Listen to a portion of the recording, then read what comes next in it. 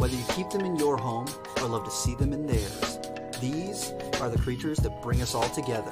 Reptiles.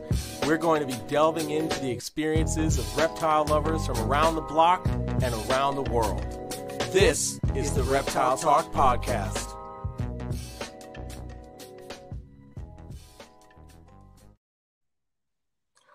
Boom! What's going on, everybody? This is Jeremy Turgeon from Brassman Reptiles.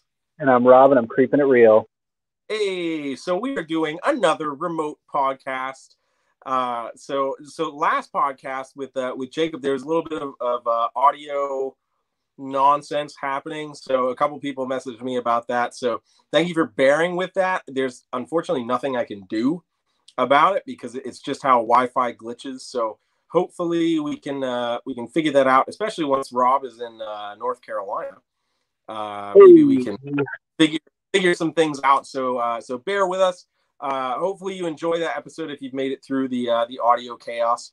It wasn't too bad, but there was a little bit of feedback. So I want to just give a shout out to everybody that's left us reviews on Apple Podcasts. There's over 75 reviews on Apple Podcasts. We got a 4.9 star rating. Wow. Appreciate that so much.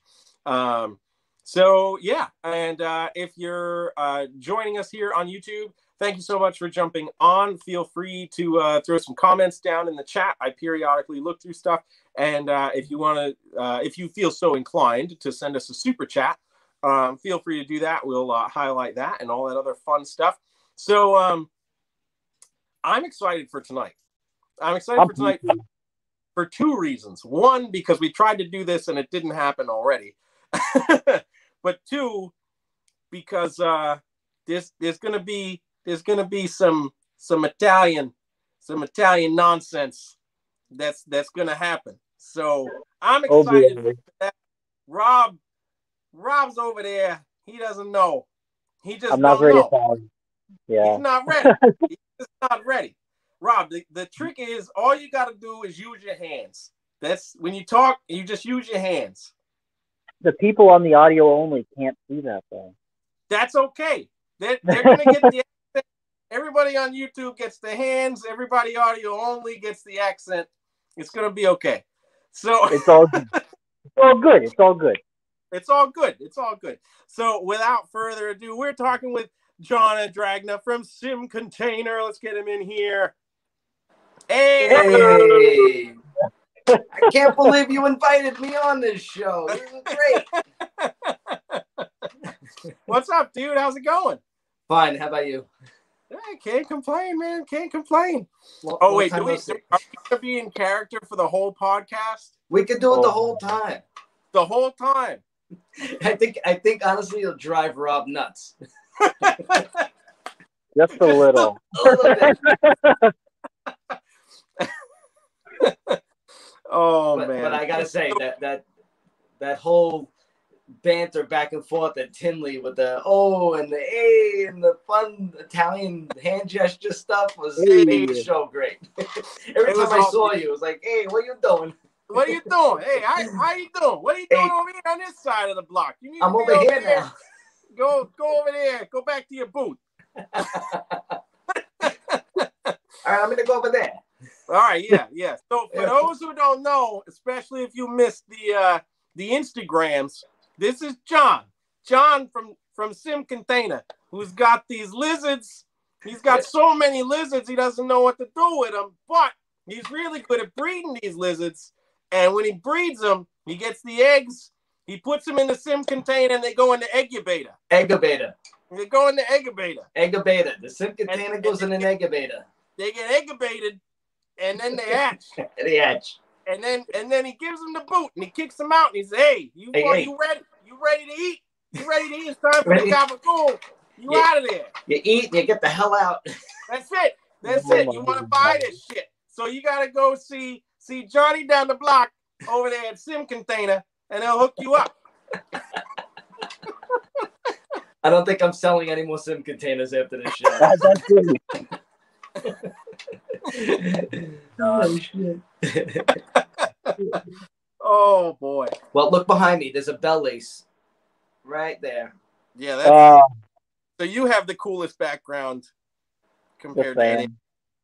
Yeah, that's my dream lizard right there. I remember seeing pictures of Bell's lace in a book when I was a kid, and just being like, that is the coolest lizard on the planet. There's nothing else since then that has ever, for lizards wise, nothing else has topped that for me. I remember going to my first White Plains show and seeing the eco-wear shirts. They had the big Bell's lace on it. I begged my mom to get that one for me. I was like, I need it. I put the lace monitor on it. I need it. I'm pretty sure I still have it someplace too, but like that shirt's got to be 15 years old or something. But I was just like, I'm still obsessed with lace monitors. I love them. If I get any lizards, it's going to be a Bell's lace. It's got to be. You need one lace, and you need one Bell lace in your life. You do. They're not too bad. True. They're fun. So, John, how many different species of monitors do you work with? I have a lot of dwarf stuff, and I don't have so much big stuff. I have Kamengai, Nucalus, and lace monitors here. And then dwarf stuff, I have Ackies, Primordius, Kimberly Rocks. What else do I have? I don't even know. Top Ender Ackies, Red Ackies. I like Kimberly's. Kimberly's is my favorite too. I'm hoping to get some Pilbaras. I gotta get some. Yeah, Pilbaras are awesome. Yeah, and I'm looking for Similis. Can't find them anywhere. I haven't seen Similis in a while. And you know what's funny? You never see Similis, and when they pop up, they're $300, and it's like, what the? Yeah. Why are they $300? I mean, the price is amazing. And nobody breeds them. You can't find them. No, anyone who tries is not having success. They're really difficult. But I like a challenge. Heck yeah. Yeah. So what was your draw to the dwarf stuff? Was it literally just like, hey man, I don't have a whole house to dedicate to these things, or was it just like, man, I love these little dinosaurs? Yeah, I coaxed my my in-laws before I married my wife. I moved in with my girl, and I said, "Can I keep my lizards in the basement?" And they're like, "Yeah, just do what you want. Do what you want." I said, "Okay." I drag in a 6'3", 45-pound sulfur female. I drag in a 7-foot male. I drag in a pair of Mertens. I dragged in Tristis, Ackies, Gillenhigh, Stores monitors, Pilbaras, Kimberly Rocks. Oh my God. Yeah, John, do whatever the hell you want. Oh my God. They're like, oh, he's got like a little lizard, he's got a gecko. It's okay. Just bring whatever lizard you want. And then you're like, okay. Give little Johnny what he wants, Give him, he wants a little space for his tanks. Oh my God, that is great. There's me carrying a monster sulfur into the house. Walking past my mother-in-law, like, hi, this is one of them. One. I could literally just wear them like skates and just walk into the house with these big water under my feet. Wow, I got into the dwarf stuff because I could put a whole lot more of them in that room than just fill it up with 3 more water monitors, And that's what I did. Oh, I forgot one. The black-headed Tristis. I had those are the first ones I bred. So it's Tristis, Ackies, yellow Ackies, red Ackies, Stores, Pilbaras, Kimberly Rocks. I had everything at one time. I had all of them. Damn. What do you think about the split on Ackies? They're saying that reds and yellows are the same thing. Well, genetically, they are the same thing. There's really no difference. I mean, there's a scalation difference externally, and maybe there's a behavior difference and maybe a geographic difference, but genetically, they're the same thing. I think that's super interesting because people are going strictly just based on the genetics right now, and not necessarily, but that's the huge argument. Is genetically they're the same thing, but if you look at them as what they actually look like and how they act and all these different things, they're very different. Yeah. So it's we have to take into I think that people should also be taking into account all those different things too. I always I talk about the fish podcast, the Aquarius podcast. Yeah. Episode like 14. There's a guy who does. He's like an older guy, and he's talking about how they identify and separate out the different species of fish. And he's talking about Lake Tanganyika and all these different little fish you see in there. And he's like, if you follow a male around, he'll only breed with his own species, but we can't tell them apart. All the females look the same to us. But to him, he can tell all the different ones apart. He'll only breed with his own species. It's so wild. Interesting. Right? And then we're sitting here like, oh, we genetically are the same, so they're the same. And it's like, dude, there's more to take into account than just, oh, the genetic test thing said it's the same. Yeah. You know, they and there are behavior differences with the reds and the yellows. Yep. The reds are more turn around and bite you type. Evil. They're evil. They're terrible. They're terrible. I don't have any reds at my house that bite, though. I could pick them all up. That's good, because all the reds I've ever messed with, they'll just turn right around and just grab you. Yeah, I know. I've had that before, but I think I just play with them way too much now that they're just used to me. That's okay. The generational thing makes a difference too, like with our water monitors.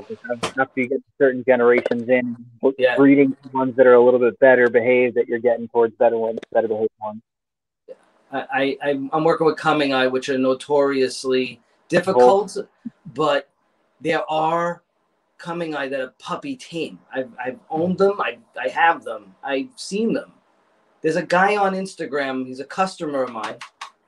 He has a Instagram page called Little Yellow Dragon, and this coming eye he got from me about 3 years ago is outside in like the parks of in LA, and this lizard is handled by everyone, celebrities, models, just people walking around. It's the friendliest coming I've ever seen. It's like 5 feet long.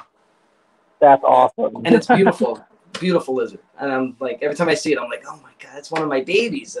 I love that. Oh, that's I love so that. sweet. You know, somebody actually took the time to, put some time in with it. Mm-hmm.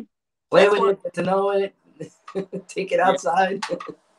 Yeah, I think that's one of the greatest feelings, man. When you see that, you know, somebody that's like, yeah, it's, you know, I call this guy a lizard, but you know, when you see that they're really into it, you know, they put that time, that dedication into it, and you see the success, you know, like that's one of the best feelings ever. I had somebody come up to me at Tinley. It was a woman. She was with her son. And she came up to me. She said, in 2017, I bought an Ackie from you in Daytona. And here he is. And he's still doing great. And he lives in my living room. And I made a playpen for him in the other room. And I was like, whatever you're doing great. Yeah, that's awesome. I love the updates. I got a couple of guys that update me all the time. Like, yeah, they buy one Ackie. Most of these people buy one Ackie and they disappear. I never see the animal again. I don't hear from them again. But some people come back, and I love it when they come back and they give me updates and they tell me when I got it and, you know, how it's done for them. And that stuff's great. The feedback is amazing. Yeah. It means a lot. Yeah, as a breeder, as someone who's producing stuff, it is so satisfying when someone comes back a year or 2 or 3 years later and they're like, look at this thing that I got from you and look at how awesome it's doing. And like, oh my, it's so trippy to see like an animal that you hatched out and then you like, you know, place into this person's hands and then, you know, just see how well they do with it and like how much they appreciate that animal. It's so satisfying. I agree. It's amazing. It's an amazing feeling. It is one of your babies. You know, you want to see everyone take care of them the same way, but it doesn't always happen. And, you know, some things happen that are not so good, but the majority are great. And the feedback I've been getting is great. So that's awesome. So I gotta know what got you into the lace monitors. How did you initially get started with the laces? And then after that, New Chalice. Okay, so the lace monitors I was offered to import from Europe in 2012, and I imported them and I sold them to Don Church, and then I brought in more and I sold them to other people, and then my partner Alex and I said, "What the hell are we doing? We're selling all of these high-end, gorgeous, Bell's Lace to the it's all good. It's all good. You say what you want. Good. Fucking good, guys. Okay, I don't, because I got potty mouth. You know, I'm a truck driver, you know? Truck driver sim container guy. So, what was I saying? I don't even remember. Yeah. Stole from the dumpster. Oh, yeah. So I was saying, why are we giving away these lace monitors to these other guys to breed? And I'm like, they should be here with me or with my partner. So we just made a conscious effort to get more for ourselves and eventually started making our own. But I think that for the first 5 years, we were like watching people have amazing success with them. We were like, shit, I'm happy for them, but at the same time, I want them. For real. No. And then the Nucallis, the first time I saw Nucallis in this country was in the early 2000s. It was in Long Island. It was at a pet shop. And I was like, wow, what a strange looking water monitor. You know, you got the big neck scales and the head was turning white and it's just different. The tail crest is like really low, like a mangrove monitor. Like they don't have that big flat tail like the big Asians. So they got a low tail and it's really long. They got these big neck scales and a longer face. And I was like, this is freaking cool. And they don't get big, you know? So then I saw on King Snake in the classified, somebody had imported legally Marmoratus Cummingii and Nucallis. And I wound up buying all of them. And then was the start of my breeding stock for the Nucallis. That's awesome. And it took a long time. It took a long time to get them going. And then we wound up getting the whitehead types and the blackhead types. And got a few clutches cooked and hatched. And I like them. I still have a couple of pairs here. They're so cool, man. That's such a unique monitor. Like going from working with the monitors to then seeing those, like most people might not appreciate it, but if you've been around lizards and monitors and stuff, they're so interesting. Yeah, you know, the Philippine stuff, and then just south of them is Sulawesi. So the Philippines, you got all this variety. You got 8 different species or 7 different species of water monitors just in the Philippines. Then Sulawesi, you have 2, probably more, but right now 2 species on Sulawesi, and then straight down you have Sumbawa, Flores, and all the little islands heading out east, and all of those water monitors on those islands are different looking. But it's only in that, if you circle that whole area, the Philippines, Sulawesi, and then Sumbawa, where Sumbawa starts, it's like a north to south thing. All those water monitors in that area are just crazy looking compared to the rest of the water monitor populations, which are either, you know, brown or dark with rings and kind of classic looking water monitors, you know, the rings on the back and, you know, but everything after Lombok, man, gets crazy. Heading east, as you head east, the water monitors get crazy looking. So when are you going over there to see them in the wild? That's what I want to know. I was there, I was in Thailand like 10 years ago. That was fun. I saw about 60 water monitors in one weekend.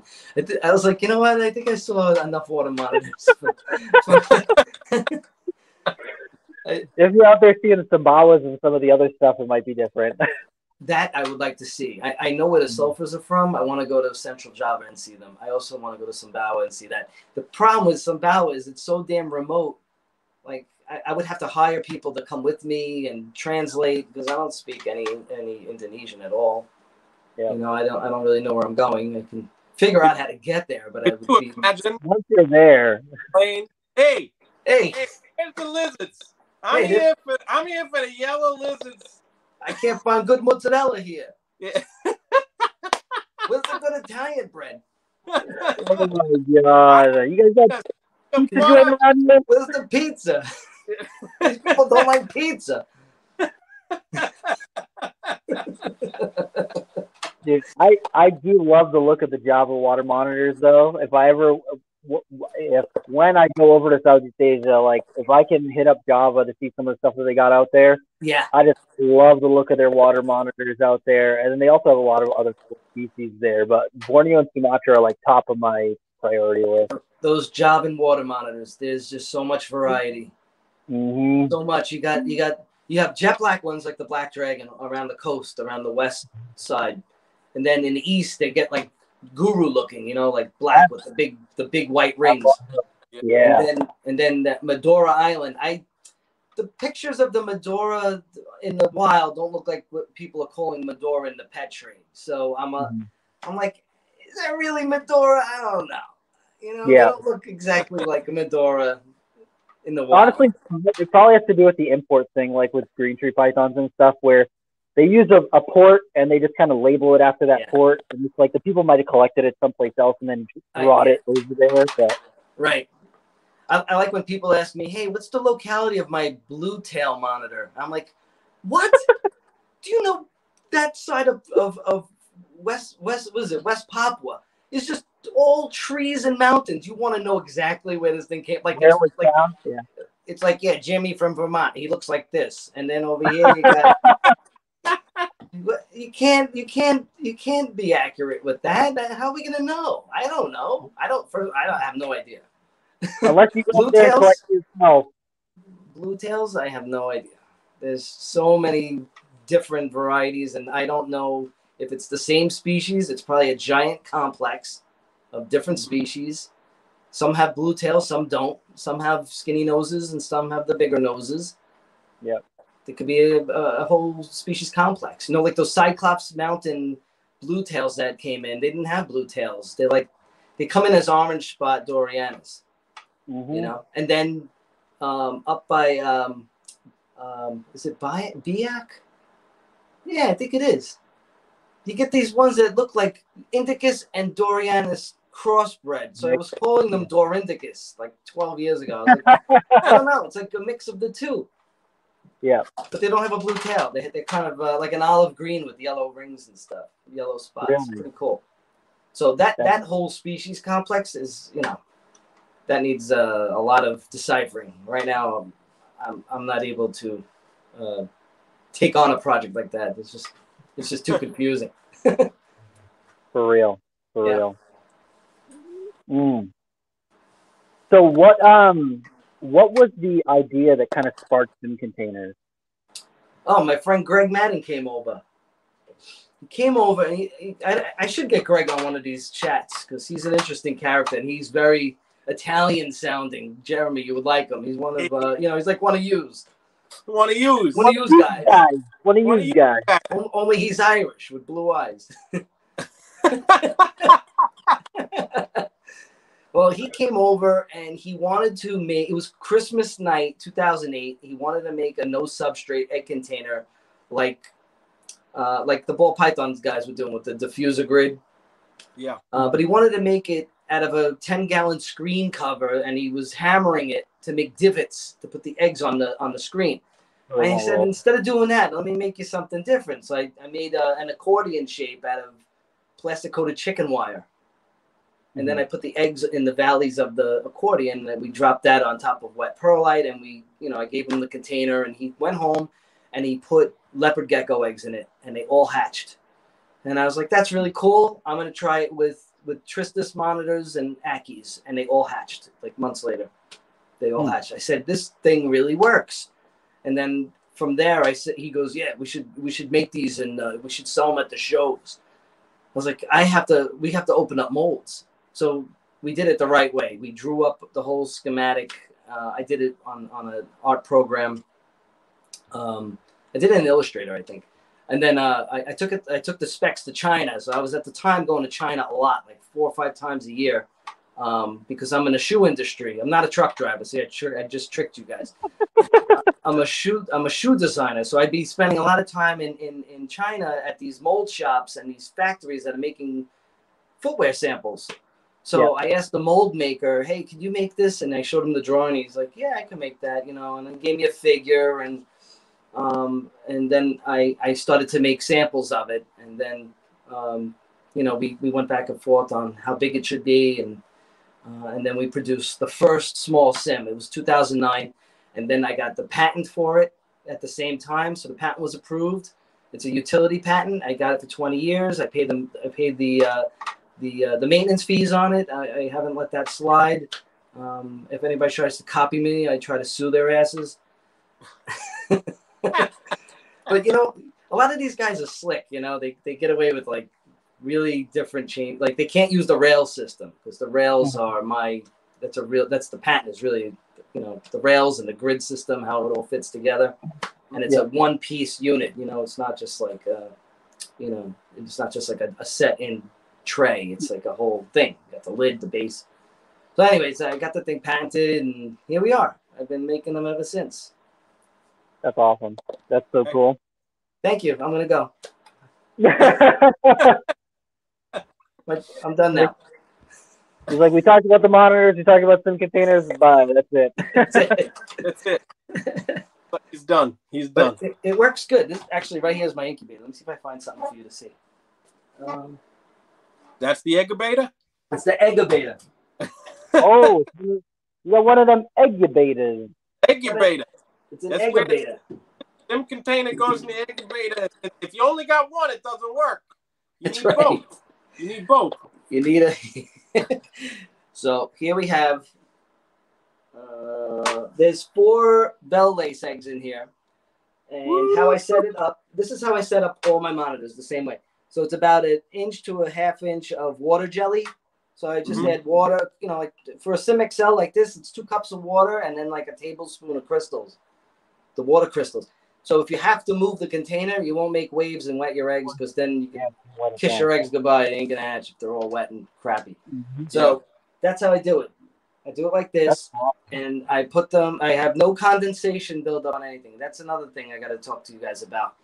I get a lot of feedback. Oh, my container gets like a thunderstorm inside of it. Well, then you probably have your incubator in a cold room, and the temperature is high in the incubator. And then every time you open the door, you're letting all the cold air in, and it changes the temperature of the container. So you wind up with condensation buildup. So I tell people, put the incubator in a warm room, get it off the floor, lift it up. I tell people don't use Hovabator because doesn't have a good purport. Like the thermostat is not so good. You know, you want a good proportional thermostat.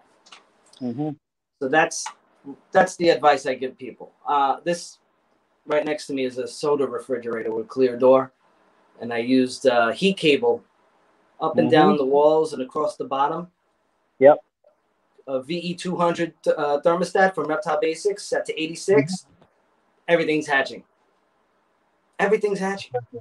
And this room is hot. I'm sweating. So this room is hot. This room is like 80, probably about 85 in here, and the incubator is 86. So it's like, why do I even have an incubator? Well, part of the year it's not this warm in this room. Like it's in the 70s in a couple of months in this room. It drops a lot, and the animals definitely can sense that. So let me just put these eggs back before I drop them, and then I don't have Bell's Lace eggs to hatch. Yeah, for real.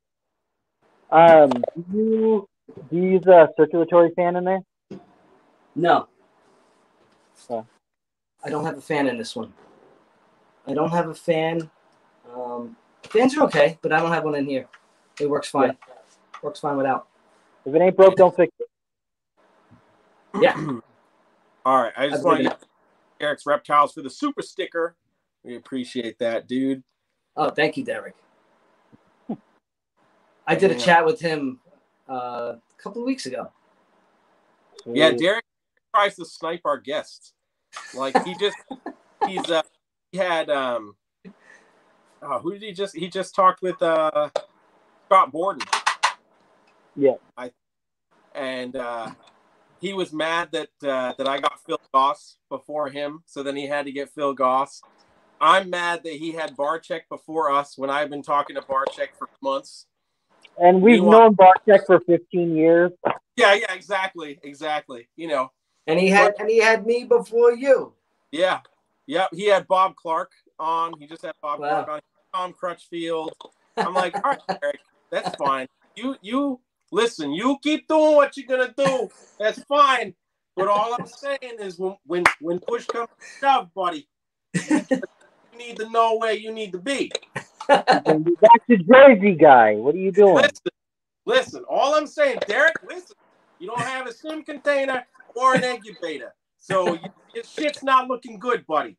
I sent him a sim container. He loves it. Ah, but did you need an incubator? You know what? He needs an incubator. You need an incubator. I love that incubator. If I come out with a sim container, I'm gonna call a sim container incubator. I'm gonna call it an incubator. An incubator. Incubator. The Jeremy incubator. Special edition. Yeah, that's right. Brassman special.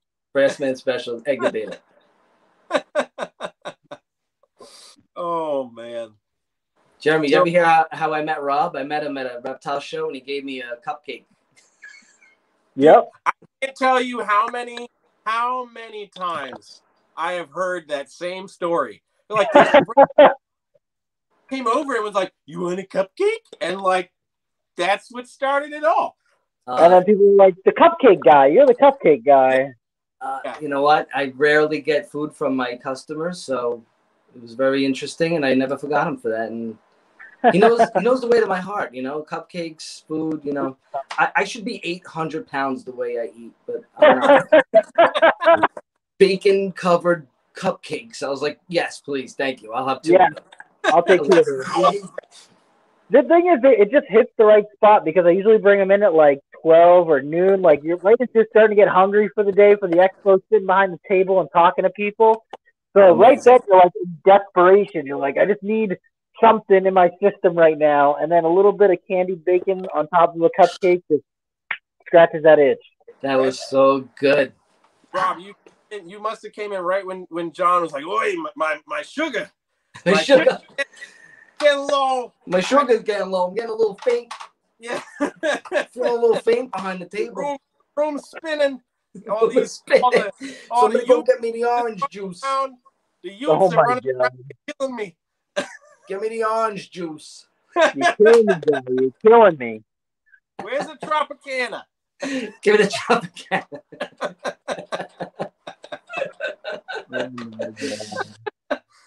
Oh my God. John, we gotta set up at an expo next to each other. Yes, please. That's all I'm saying. Are you guys going to St. Louis? No. I will be at the Arlington show though. That just got what? You going to the Arlington show? Yeah, that just got confirmed. When is Arlington? It's middle of February, I think. Oh, cool. I might have to make that work. That could be that's my birthday show. That'll be fun. Hey. Oh! We'll be selling sim containers and incubators left and right down in Houston. I'm gonna wear the party hat. Hey. Hey, it's my birthday. Come do some shots and buy an egg container. Buy a lizard, guys. Well, if Arlington actually sounds really good. I've been looking at that show and Conroe as well. I'd like to go down to those shows and vend them, or at least go and hang out. Sometimes I don't like vending. You ever just go to a show to hang out? It's way better. It's way better. Way better. Because I didn't get to hang out with Mike from Mike's Monitors this trip. I didn't get to go hang out with the other people that I know. And I know a lot of people at these shows. Not that I know everybody, but I didn't get to see anyone. Yeah. It's such a shame because it's the only high and buy at the auction, and then it's over. So sometimes I'd rather just go and not vend. Yeah. You know, just hang out. I got a message about jumping in on a room with somebody, and I was like, the price was good. I was like, that works because then I can afford the flight. So yeah, I'll go down. There you go. Yeah. Hell yeah. Yeah, so, I from going through vending and then not vending at shows, it's so much better not to vend. You get to just hang out and talk to people. There's no pressure. You don't have to worry about your numbers for the weekend. It's literally go talk to some reptile people. You want to spend a half hour talking to this person? Talk to that person for a half hour. You don't want to talk to them? Go the other way. That's what I'm fucking doing. So that's it. I had a lot of fun at Daytona, man, because the Daytona is just hanging out. That Daytona show this year was amazing.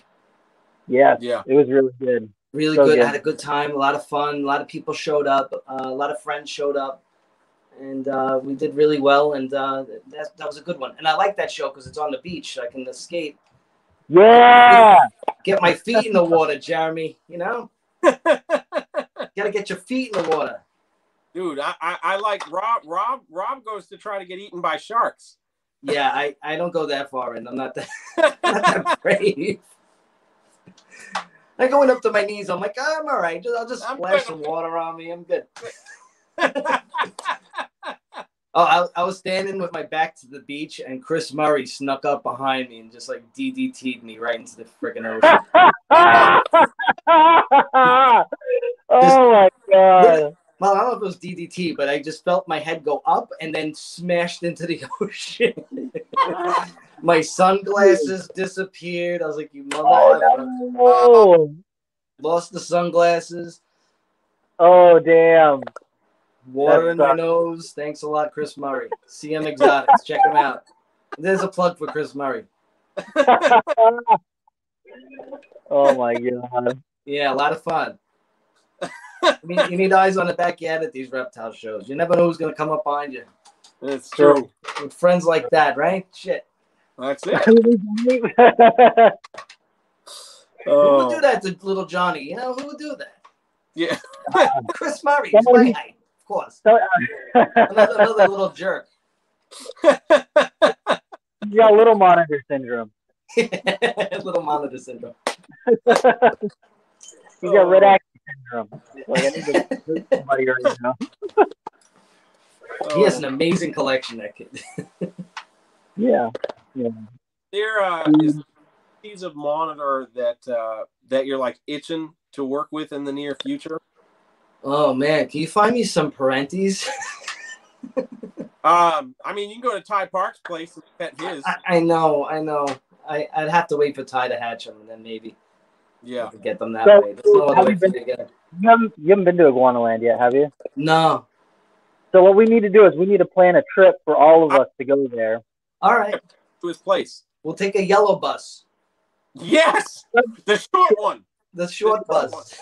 I get nervous when I have to walk all the way to the back. I have people throwing shit at me. I don't like it. I want to walk right to my seat. The back's the perfect guy. Get in the back. We could get on the little bus with our seatbelts. We all go down and take a 20-hour ride to Florida with the windows down. You know, the ones that you have to drop like this. You gotta push the things in and then drop it. You know.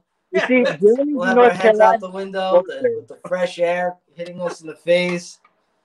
Guys, we just passed South Carolina. And we're halfway there. Yeah, guys, look, Georgia really does have peaches. Look at all the peaches. You just see a bunch of women twerking on the side of the highway. You're like, oh my god. Oh, this is getting good. So you have a pole in the middle of the little yellow bus. You know, I know some reptile keepers of the female persuasion that would go down these poles. Oh, they're down. You know? They're down 100%. That could be funny. And then we're gonna play with lizards when we get there. You can't have them stripping on the way back because they're gonna be covered in monitor, just scratches all over. That's true. Yeah, nobody likes that. You know, scratches all over. Take a seat, huh? Take a seat, honey. Into the back of the bus. Back of the bus there, honey. Here's some Bactine for that scratch. That's scratching dead back. Oh no. But dude, that was cool. cool. I'll go down upside down and spin around. Rob, don't look at me funny. I had a swing set when I was a kid. Okay. We'll say it was that. But dude, that would be so cool to get a group of us together because Josh is in South Carolina. Yeah. Jeremy's in North Carolina. I'm gonna be in North Carolina at the end of the month, and wow. So we're just trucking right along. I wonder how many hours it is from where we're gonna be at, Jeremy. It's about 8 hours from North Carolina, I think. That's not bad. I'm just saying that's not that bad. Ty said we got an open invite, so we should do it. I'm just saying, I'm not crazy about perennies, but I want to see you guys freak out about perennies. Yeah, That I can't wait. That's gonna be fun. let's plan for that. Let's do it. Yeah. But I'll tell you what, I'm gonna fly in because I'm further north than you. Dude, you can fly to North Carolina, and then we'll bust it from there. My place, and we just get a rental and go. All right. You know who would be cool to have there too? Savannah. Savannah goes there a bunch, so that'd be cool. Place yeah, I saw her in Daytona too. She's the bomb. They're amazing. So she's amazing. She bought one of those coming eyes off of me a few years ago. Yeah. Yeah, she's a good girl. Hell yeah. Be nice to see them. Absolutely. I'll be like, get away, get away. I don't care. All the hot girls are down there taking selfies. Get out of my way. I want to go see them. Get out of the way. There's a party here. Don't you understand what's important right now? I came all the way from New York. Get out of my way. Yeah. I want to see the Parenti. Is there anything besides Parenti's that you want to work with? Look, I don't expect to ever have them in my lifetime. So, but if I did, I would have honestly, I'd have a really hard time housing them. I don't have that kind of floor space. You know, That's a very active lizard. But I kind of like what I have. You know, I like the small stuff. I don't have any tree monitors right now. I've hatched some greens in the past. Mm-hmm. I don't have any trees. I like the tree stuff. I love my lace. I mean, lace are fun. They're not messy lizards at all. Mm-hmm. And I like all my smaller stuff, all my Ackies and things. I don't know. I have a lot of Ackies. A lot. I hoard them. I don't like selling them. I just keep line breeding them and making them prettier. And hell yeah. So if you see me at a show selling Ackies, you should buy them because that's not a common occurrence. You know. I'd rather just take them home and play with them. You had quite a few with you at Tinley, man. Yeah, I had a bunch. at that show. Yeah. And I did sell quite a few. So I was like, well, thank God I'm coming home with like 8 of them, and I get to keep them. Literally, they're such a hot item, like a hot animal right now that when they are available, they're gone. Like people want them. Yeah. Yep. Those are hot right now. I have some tokays. People like tokay geckos. Mm-hmm. I have yellow spots and greens and things like that. People like them.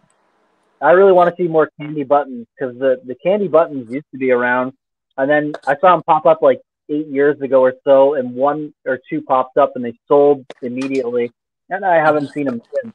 And they're I love those. They're like translucent almost. Yeah, really nice. Mm-hmm. I like those. I have a pied. I have a male pied. It's black and white. Mean as shit. He's a friggin' bear trap. I hate touching him. He's good looking. He's fun to watch, but he just barks and bites and holds on like a bear trap. It's like a mini bear trap. Yeah. I call them little fire teeth. I have little babies, granites and olives, and they don't bite. They're fine. But this pied man, oof.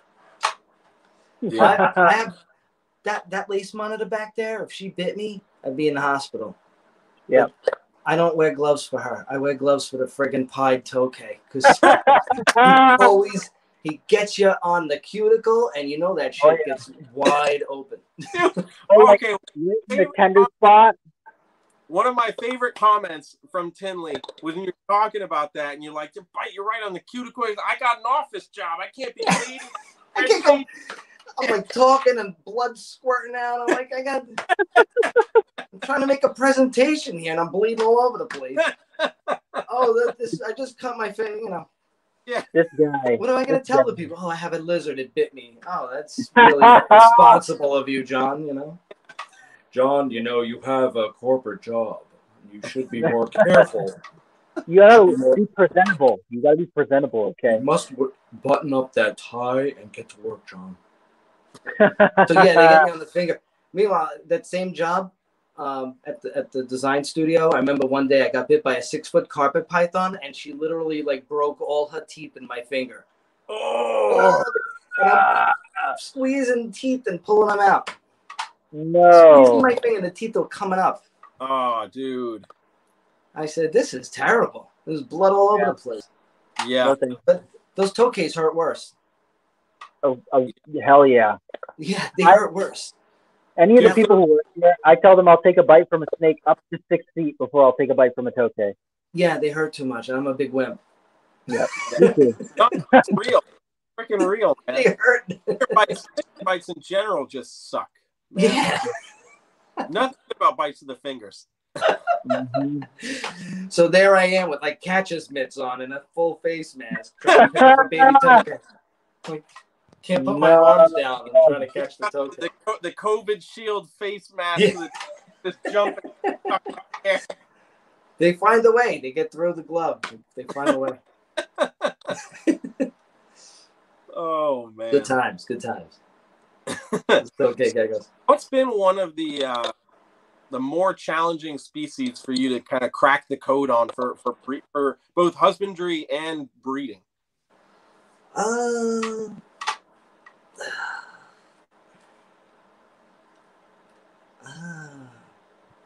don't know. I kind of treat all the monitors the same way. I only really breed monitors. If I'm not breeding monitors, I'm breeding hognose snakes. I have some of those. Yeah. Yeah, you like those? Hey, like that?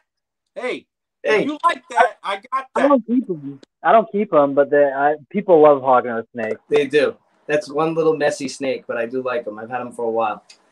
You want them? You can have them. No. I love them for you. I love them for you. Well, you know what? I kind of treat the monitors the same way, and they do the same thing. So I don't have much difficulty with them. I realize that they need it hot, and they need water, they need heat, and they need a lot of food, and they need really good nesting. Mm-hmm. They do everything else. So they're really not that difficult. I mean, the ones I don't really have that much else. I have the hognose snakes and the monitors. I don't have a whole collection of crazy stuff, you know. Right. I have like 5 toque geckos, and I haven't bred them yet. So I don't have any answer to that question. I don't have a lot of experience with other stuff. Yeah. I just stick to. That was kind of trickier than any of the others. Well, I'll tell you what.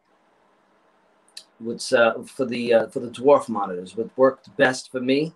Mm-hmm. You have to have a very tightly compressed nesting substrate. If it's too loose, they get frustrated. They don't lay, and they wind up getting egg bound or other problems. They'll dump them in the water bowl, and that's not good. If they're nesting them on the surface behind the log over there, that's not good nesting. So to get them to nest right, you got to give them a really firm, humid substrate. It could be dirt, it could be cocoa peat. It's got to be something big and compressed. It's got to be tight and warm, and that's been something I figured out that was very important. That's really and that goes for all the monitors too. The same thing with the coming eye and the lace. If it's too loose, if it doesn't hold the burrow, they're gonna give you a lot of problems. So stick to you have to check your nests. So you gotta check them often because that stuff can dry out. They could kick too much of the substrate out. So I'm always on top of the nests, and that's probably why I have a lot of good nestings and a lot of babies. Cool. It helps prolong those females' lives, you know. If they can lay all the eggs and be happy and come out and start eating right away, you know, you did a good job. I wonder if that's one of the things that was preventing me from getting good eggs out of those croc monitors. Maybe. I mean, some people just put like sphagnum moss in a box, and I'm like, well, they would never want to put their eggs there in the wild. You know, they're probably laying their eggs in the hollow logs towards the ground in the rot of the tree. You know, the rotting frass, basically. Yeah. Where it compresses at the bottom. So they're probably under the roots in like the rotted part. or they're actually in a tree hollow, in the rotted parts of the inside of the log. Yeah, I got a female to lay eggs twice, but she held on to them too long, and I mean she nested and laid like a clutch of eggs, but she held on to them too long, so they weren't good by the time she laid them.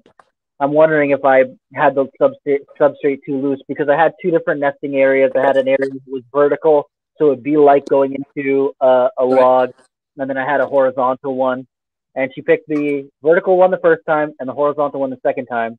And it's like I couldn't figure out what I was doing wrong. I got her to lay eggs, but it was not in the right time frame to get them to be good. So it was like, something was missing. So I wonder if that's one of the things that I did wrong. I would love to keep that species, but I'm in New York. I can't have them. I would love to have them. I would treat them like the lace monitors. I think they would. I think they would like these cages, and they do okay.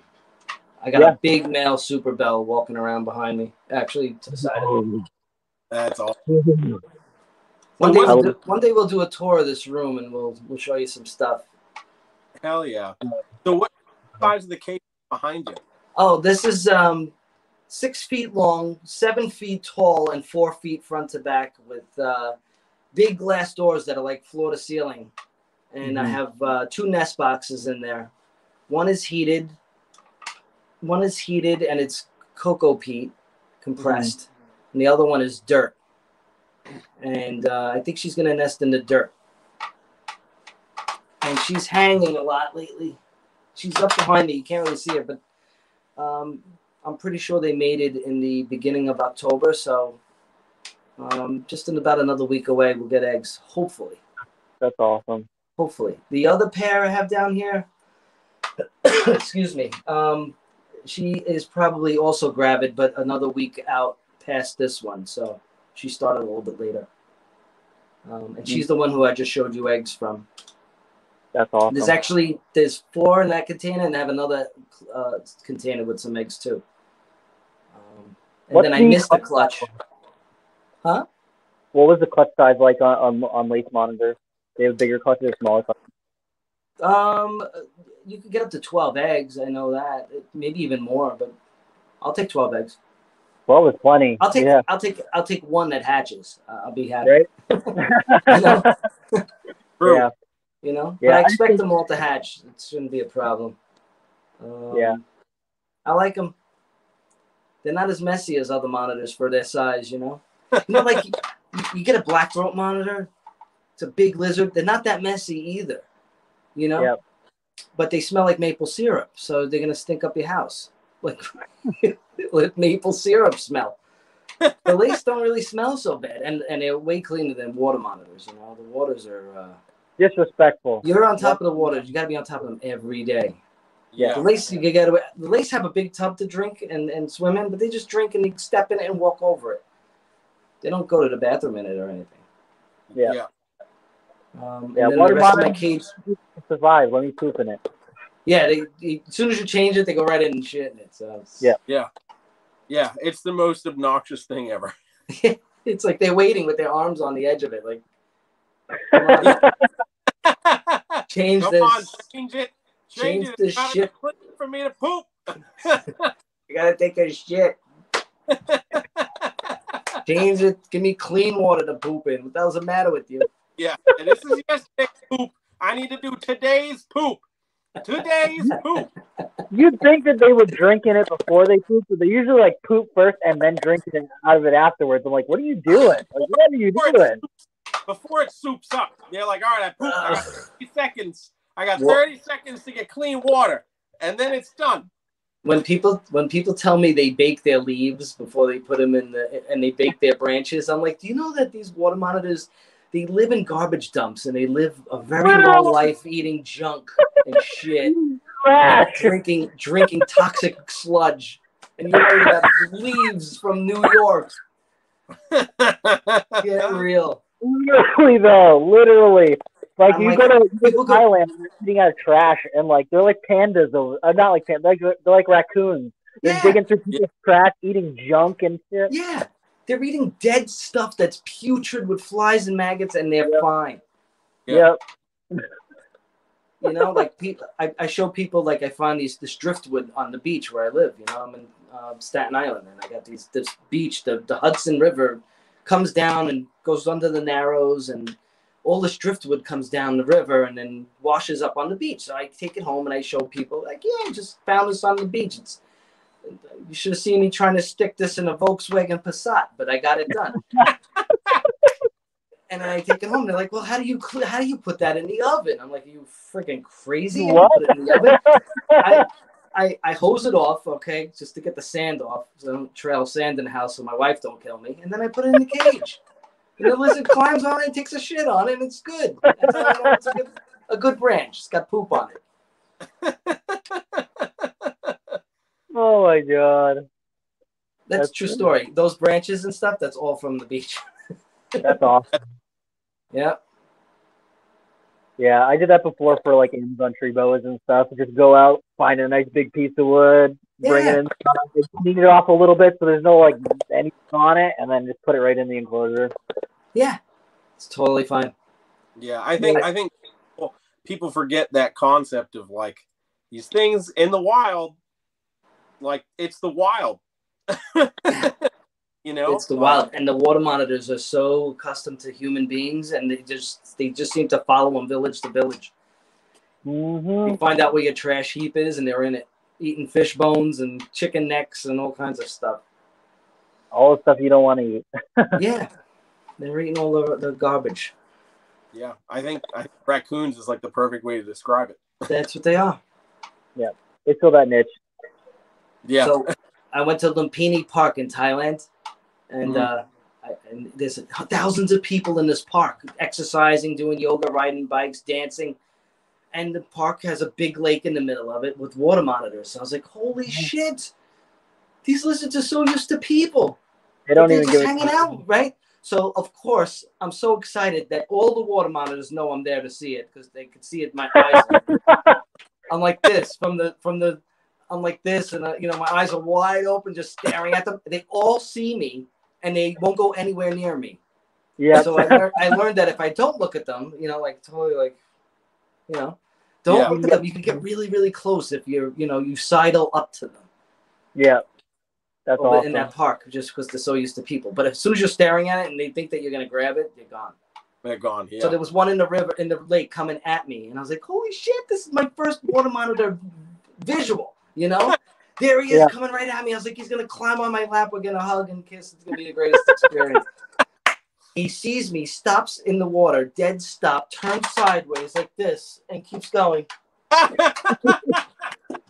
He watched me the whole time. He saw my eyes from 50 yards out. He knew I was coming. That's great. That's awesome. Hey, I should drink wine more often. I get funnier with wine. Is that what happened to Tinley? Not that funny. What? Is that was going down to Tinley? You over here drinking wine, guy? Yeah, I had box wine under the curtains there. Classy. We're real classy, like. Classy. We're getting quick. You got a box of wine. We're drinking it out of the solo cup, the little red. Yeah, I got the Zinfandel. We had it all in there. Oh boy. Oh my God. Actually, I think I had maybe 2 beers that whole show. That was it. I was so tired. If I drank anymore, I would have been asleep behind the table. Yeah. Those shows are exhausting. It's a long ride, a lot of work. Tinley was like a whirlwind. Yeah. Yeah, and it goes so fast. It's like before you know it's over. Yeah. All that hard work, and it's like, wow.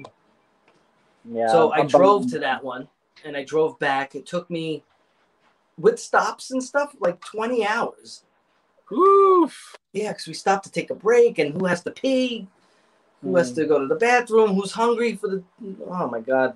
I don't eat that much when I'm driving on those trips. I just... who wants to stop and take a crap at a truck stop? Not me. Preferably not. Yeah, no thanks.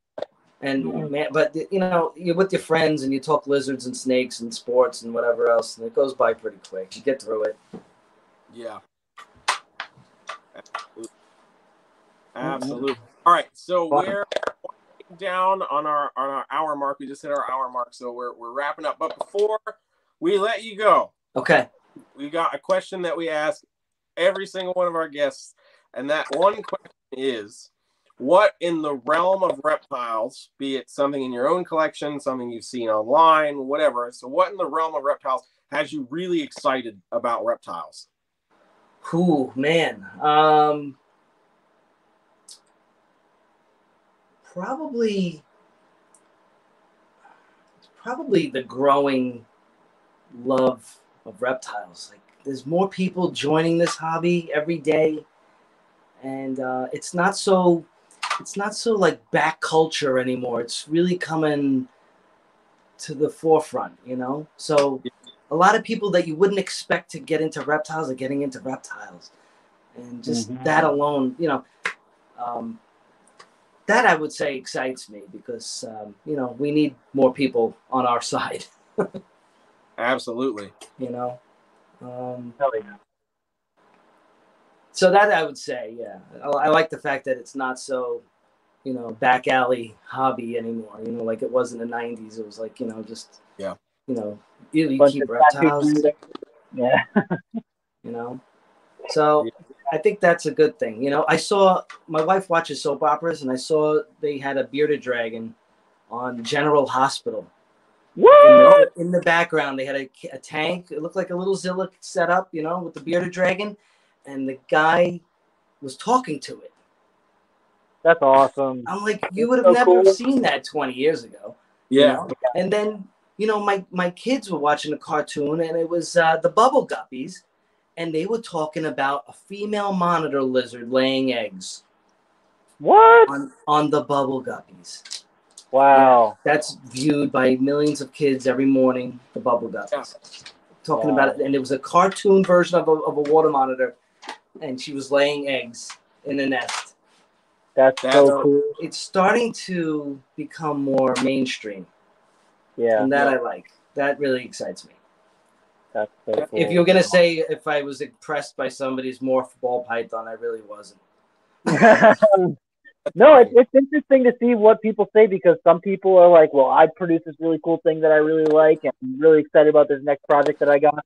Some people are like, my nephew got into reptiles recently, and I got him a pet lizard or a snake or whatever, or you know, some people are like, they're just excited that more people are excited about reptiles, and it's interesting to see where people's minds go on those sort of things.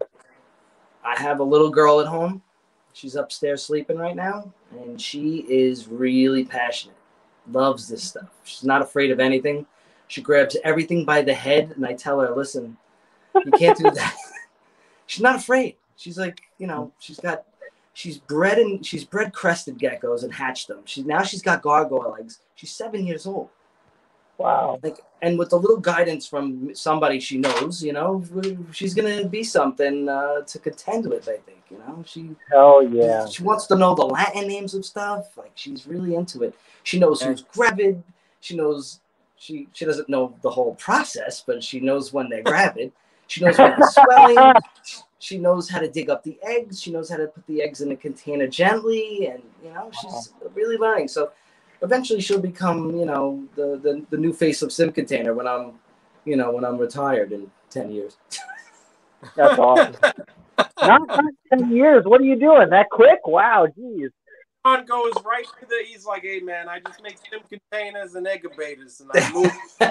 Nah, I'm not that old. I'm not retiring. Listen, if I retire, I can't retire from reptiles. It's impossible. It's too ingrained in me. It's like, you know, I think this started with the fascination with dinosaurs when I was 2. And it just didn't leave, you know? So then you find something to enhance it, and it happens to be live animals, you know, especially reptiles, because they look more like dinosaurs than pigs and cows do. So, you know, I kind of went in that direction, you know? And just catching local reptiles, it just stayed with me, and it's always a thrill to find something. You know, it doesn't even have to be reptiles. Like just like finding a strange bug in my neighborhood is always like, oh my God, you got to see this thing. I caught one of those. It's a giant click beetle with these big white and black eye spots.